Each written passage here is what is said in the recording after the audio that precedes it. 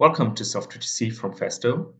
In this video, we show you how to use symbols from the standard symbol library, as well as basic information about the designation of components. So once we have our first page here in the project, we'll now have a look at the standard symbol library that you will find here on the left. All symbols are grouped by the purpose of use. That will also define the designation letter here. You will find pneumatic symbols as well as the same groups in the electrical symbols. So, for example, we have electrical actuators like motors here, or pneumatic actuators like pneumatic drives here. To use the symbols, drag and drop them from the library to your page, like this. Now let's have a look at the designation of the components. You see we used MM1 for the pneumatic drive and RN1 for that valve. So there will always be two letters in the designation, but you can change that if you want to. Go to the Library tab and you have the option to use a two-letter designation or only a one-letter designation, and you see it always here in the preview. FluidDraw will always take care of your designations.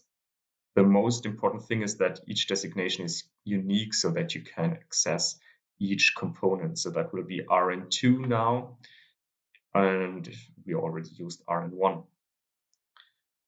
If we use the one-letter designation, you will see that it is R1 and R2.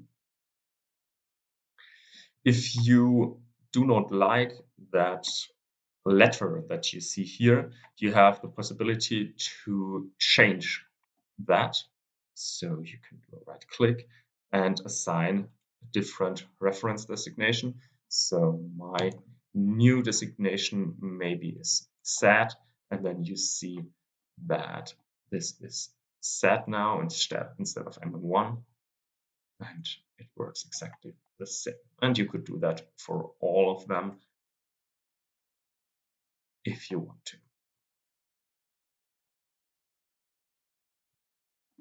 So now we have our designations according to the standard. And now let's try to connect the symbols.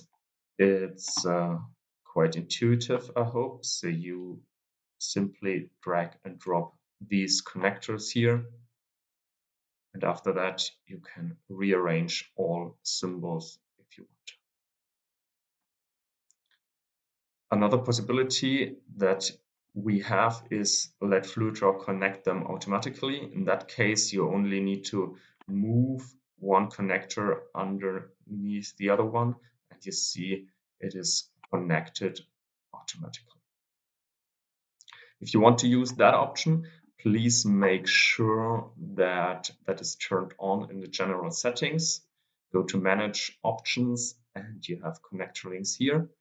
Please make sure that pneumatic connectors are connected automatically.